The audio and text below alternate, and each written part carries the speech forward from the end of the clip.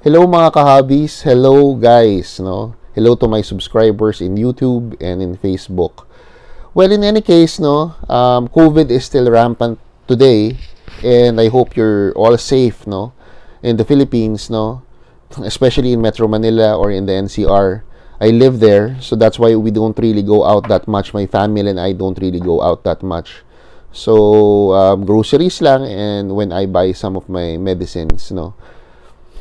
So, basically, no, marami tayong time to do vlogs. Medyo minsan tinatamad lang. But I am obliging some of your requests, no. I am discussing today a 90s player. His name is Penny Hardaway. As we all know, Penny Hardaway is similar to Grant Hill during that time. During the 90s, where they really exploded. Their prices of their cards exploded, no. They were highly collected by collectors, no, at that time, no. Ito ngang finest yan to. It was really sought after, no.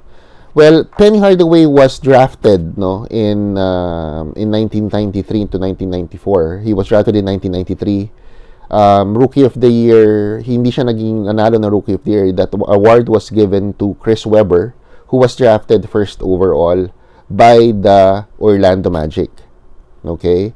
But the Orlando Magic really wanted Penny Hardaway, no, to team up with Shaquille, para kasing Penny Hardaway played pickup basketball or trained with the Orlando Magic, and they were impressed, no, and they wanted someone na parang ang mangyayari would be the point guard of the future for them, no, or an SG or a PG for Shaquille O'Neal, to team up with Shaquille O'Neal.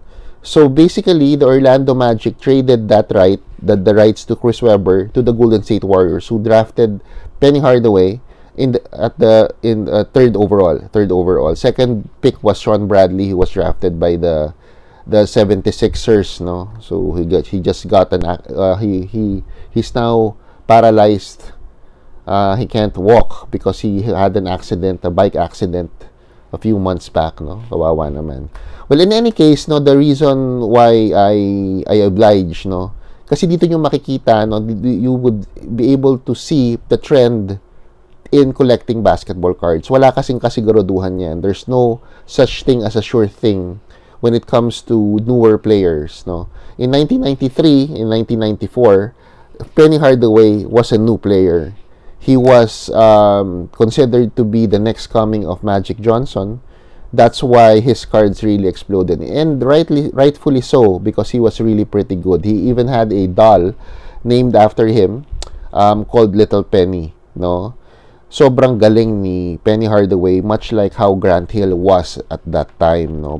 But si Hardaway kasi was considered as the next coming of Magic Johnson, while Grant Hill was the second coming of Michael Jordan, no. When Michael Jordan retired, marami talagang lumabas na players na ganon, no, na lumabas na ganon, even if just for 2 years, no. We all know na bumaba na rin ang cards ni Penny Hardaway significantly, because of the fact that he got injured, no. He got injured, and he was never the same, no, since he got injured, kasi napakarami niyang naging operations sa kanyang ankles. And I think both of them, both ankles, no. That's why yung longevity niya hindi ganun kahaba. Mas mahaba Hill, mas kilala, no, mas kilala ng mga newer collectors. And some actually still collect him, no. A lot of people still collect Penny Hardaway, but hindi ganun kamahal ang cards niya compared to Grant Hill. Hindi naman ganun kalaki yung difference. The difference is not that big. But the thing is, it has gone down significantly, especially before. Even Grant Hill, his cards have gone down. But hindi kamukha nung kay Hardaway, malaki na talaga binaba. But still, some of his cards are still highly collected, no, for set builders, and marami pa rin siyang fans, no. Kaya hindi naman sobrang baba na parang wala nang halaga yung cards niya compared to Steve Francis's cards, no. Talagang halos wala nang kumukuha, no. That's another story for another time, no. Kasi ang cards naman are always dependent on demand, and meron pa rin demand for Hardaway cards for the nostalgic people who still collect him, no. Well, ngayon, no, itong kamukha nitong card na to, I'll be showing off some of them, no, some of my cards, but kokonti lang because I really never collected. I didn't really collect a lot of Penny Hardaways. I used them. Pag nakakakuha ako, use them for trades. Sometimes I sell them, but mostly I just kept some of them, no, pretty kokonti lang talaga. It's not that much, no. Itong card na to, as I've mentioned, is so high at that time kasi this was the inaugural finest, no. This is his rookie card, rookie finest, inaugural pa. Ang mahal nito at that time were his card and Chris Webber's, no? Especially, of course, Michael Jordan. But itong card na to was pretty much sought after, especially the refractor version. This is not the refractor version. So, yun yung sinasabi ko, no? If you invest on cards, no, it doesn't really follow that it will go up. Kahit na maganda pa ang laro ng player, no? I could mention names of pretty good players today that are new in the game, but we don't know what will happen in the future. So you have to be careful in buying too hyped up players, especially those who are playing great. No, you have to be able to know when to buy, as I mentioned before, no, during my other vlogs, and when not to buy. So, titingnan nyo rin kung injury prone sila or hindi. Makikita nyo naman sa laro nila the way they play, and if their team would really win the championship. That's another factor. Well, basically, as I've mentioned, no, I shall be discussing some of my cards of Penny Hardaway. Konti lang to. I'll tell you some of their values and their values during the 90s as well, no. Kasi karamihan dito are 90s, to be honest. But they're not that much, no? They're not that much. So, okay, so let's go and find out the cards that I have of Mr. Little Penny Hardaway. Okay, let's go. So, yes, ito na nga yung mga cards ko ni Penny Hardaway. Now, I am just going to show you 6 of my cards of Penny Hardaway. They really don't have a lot of them. I really didn't collect him, no? It's not that I didn't like him, it's just they were too expensive for me, and I was getting more cards of other players. Like I had a semi PC of Grant Hill at a certain point. Na hindi naman ganun kaganda, but I tried collecting more of Grant Hill because he was the next coming of Michael Jordan. He was touted as the next coming of Michael Jordan. So I gravitated towards Grant Hill. As I mentioned, si Penny Hardaway kasi is more into the second coming of Magic Johnson, no? So, well, basically, ang pinaka naman importante, the most important card of any PC is his rookie card, no? Ang rookie card, the best rookie card of Penny Hardaway is his finest rookie. This finest is from the inaugural finest release, no? Which was released in 1993 to 1994. So, ang mga mahal dito is the Jordan, the Bird, those veterans, and Webber, and Penny Hardaway. So, yan, no? Nabebenta to before for around 2,000 to 3,000 pesos. Kasi nga, hot siya. He was a hot rookie. He was a hot prospect. But now, although it's still valued at $20 Beckett, no? This could be sold for about 2 to 300 pesos to 500 pesos. Siguro, that's the most expensive that you could that's the most expensive you could get to. So $10 stops, no? $5 to $10 stops. So yun na lang yung value nito compared to the before, no? In 1993, 2,000 to 3,000, which is about $60, was pretty expensive for a card. Okay? So ayan, yung refractor nito mas maganda. Wala ko noon. I don't have that, no? I bought that for just 200 pesos during the early 2000s. Kasi I wanted to get one. Oh nga pala, before I forget, this is yung inaugural version of Finest, and the sets after that are prone to discoloration, nagi-green, no? Kahit na yung chrome cards 96, 97, 97, 98, they turn green. They're hulking, in other words, no? That's what collectors say, no? Ganun nila dinidescribe yung card ng mga ganyan. But ito, hindi masyadong, well, it's discolored. It's not that, hindi naman ganun kaitim na yung card, but that's acceptable right now. I had 2 of those. Yan na lang ang tinabi ko. Yung isa, binenta ko na lang. Ito, tinabi ko. So, yun, no? So, the next few cards that I will be showing off are his rookies, no? Ito yung draft pick niya for Skybox. No, ayan, nakalagay, rights traded to Orlando, meaning he was drafted by the Golden State Warriors and his rights were traded to the Orlando Magic during draft day. No, so, in exchange for Chris Webber. Okay? Ito naman yung draft card din niya. From Hoops naman, no? This is from Skybox, this is from Hoops. Alam ko ano to it's from a redemption program. This is also from, I think this was hindi naman to redemption. I don't think it's a redemption. They were inserted into packs. This is called the Topps Black Gold parallel of his Topps RC. So rookie year na parallel to. I really wanted to have this card so badly. Nakuha ko to early 2000s na rin kasabay nitong Finest I think for 200 pesos din, if I'm not mistaken. Mababa si Penny Hardaway during that time because he was already injured. He was playing for the Phoenix Suns and he was on and off because of injuries, no. Basically kasi kaya bumaba naman talaga si Penny Hardaway. He was traded to the Suns, no, from the Magic to the Suns because Jason Kidd wanted to play alongside him, but his ankles were not really that well at that time. That's why his cards tapered. Talagang bumaba na, and then he never really recovered. No, he got traded from the Suns to the Knicks to the Heat. He ended his career in 2007. That's why his cards are not that expensive compared to Grant Hill. No, even though parehas na derail ang career nila because of injuries. It's because of the fact that mas matagal naglaro si Grant Hill. Mas significant siya na nakapaglaro ng mas matagal compared to Penny Hardaway, which is sad because he had all the potential in the world. No, ito namang card na to came out in 1996, no, or 1996, I think, no. Ano to Kevin Garnett's rookie season, no. This was one of the first autographs for NBA cards, no. This came from a redemption program. You would get a redemption card from SPX, no? That's the brand. And then you would trade that or mail away that redemption card to Upper Deck for a Penny Hardaway autograph, no? Kasi yun na napanalunan mo, yun na napull mo. These cards are inserted into, itong cards na to, iisa lang. This is one of the most expensive cards at that time. Kasi hologram. One per pack ang card nito. If you open a pack, you only get one card, no? So, itong card na to, as I mentioned, it came from a redemption program, no? It's pretty rare to come by.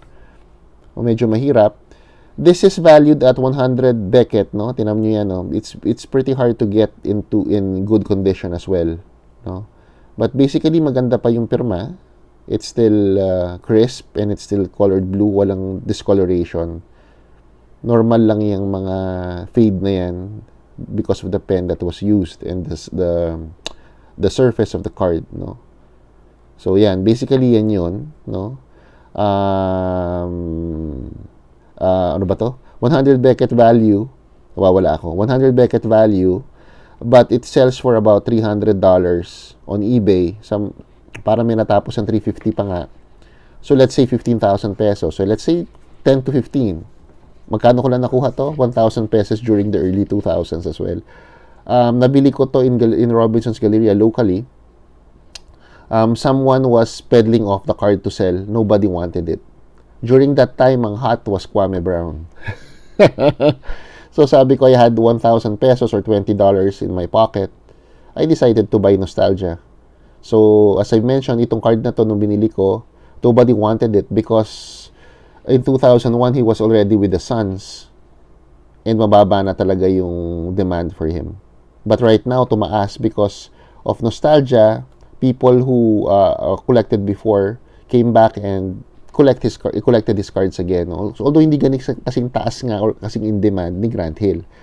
So, for your information, ang style itong card na to is parang ito yung authenticity. Ito yung what do you call this? Ito yung serial number. Hologram na serial number. Ayun, dapat parehas with the authenticity card and the card, yung sticker ng card. So, bad 65820. Parehas. Alright. So, yun. Basically, yun. No? Mataas siya before. This could sell for, I don't know, siguro about 10 to 15,000 din during that time. Magkano ko lang nakuha to. So, I bought the dip when it was really dipping, no? As I've mentioned, ang hot noon was Kwame Brown. Kwame Brown, Eddie Curry, Eddie Griffin. Next up would be a new autograph from Panini Select 2015-16. Penny Hardaway actually signed a lot of cards for Panini. Marami na siguro siyang time, no, to sign cards because currently he's the coach of the Memphis Tigers for the ACC, for the ACC program of the NCAA in the US, no. That's why he has work, no. He has work, but he signed a lot of cards for Panini. Marami, kaya hindi ganun kataas yung mga cards niya for Panini. Ito kasi yung nauna eh. That's why it's really in demand. This one could sell for about 3 to 4,000 to 5,000 pesos siguro, kaya naman. But this is only valued at $40 Beckett. Okay. So there, no? There you go. This is number 299. Magkano ko nakuha yan? I don't think that I got it for, I don't know, less than 1,000 or so when it came out. Mga bago kasing collectors don't know him. But basically, no? Matatawa ka, no? A lot of people who don't know Penny Hardaway don't know that Tracy McGrady actually patterned his game from Penny Hardaway. That's why he wore number 1. Sa jersey niya, jersey number 1. Si Anthony Simons naman, he was named sa kanya, so galing sa kanya yung name niya. So yung tatay siguro ni Anthony Simons from the Portland Trail Blazers is a fan of Penny Hardaway. That's why we're old. So basically yun, no? So 2 thumbs up. So hopefully the one who requested for this, who is a subscriber, would be happy, no? So hindi na ako mag-shoutout. Alam mo na kung sino ka. Iisa lang naman na nag-request ito, but I obliged because I wanted to show to my subscribers how volatile cards are, especially for sports cards, no? Well, sports cards talaga, because it's always dependent on how the player would perform, how would the career of that player would pan out, and the demand, kung meron pa rin demand in the future. If you think about it, no, just for argument purposes, no, si Steve Francis had a pretty good career as well, but no one wants his cards now. At least kay Penny meron. But if you're collecting a certain player, for example, a new player today, no, who's still a rookie or a sophomore or a junior in the NBA, you wouldn't really know if his career would pan out and if the demand for him would still be there in 10 to 15 years. So be very careful on when you buy and who you buy, and you have to look at if he is injury prone or not. In other words, it's a gamble, so be very careful in investing or in buying, in collecting. Kasi kahit na ano pa sabihin ninyo, masakit sa isang kolektor na ang cards niya mawala yung halaga nila in the future. Kahit na ano pa sabihin ninyo, masakit dun sa isang kolektor. So yeah, you always buy the dip. That's why I was able to buy this for 1,000 pesos. Then I kept it, no? Nangyayari din, nagkakamali rin ako. I have vlogs to show that off na nagkakamali rin ako. But basically with Penny Hardaway, I was able to buy his cards at their dips, no. Hindi ko nabili ito nung mahal because I didn't have any money to do that, because I was still, that was my first foray into working. So, yung mababa lang ang sweldo natin, and I didn't have enough money to buy cards, no? So, nabili ko to medyo late na, which is a good thing. So, I bought Nostalgia, and it went up. Itong mga to, tumaas na itong mga to since I bought them. Kahit ito, tumaas lang na about 300 or 200 pesos. But still, I didn't buy it at 2 to 3,000, no? So, ito, sinuwerte tayo. Sinuwerte tayo rito sa Penny Hardaway ng SPX na yan. So, again, thank you very much for watching. I hope you would subscribe to my channel and click that bell button for you to be updated whenever I have new content or new vlogs, no? Thank you very much again, and hope to see you again on my next vlog or vlogs. Thank you very much. 2 thumbs up, and good day.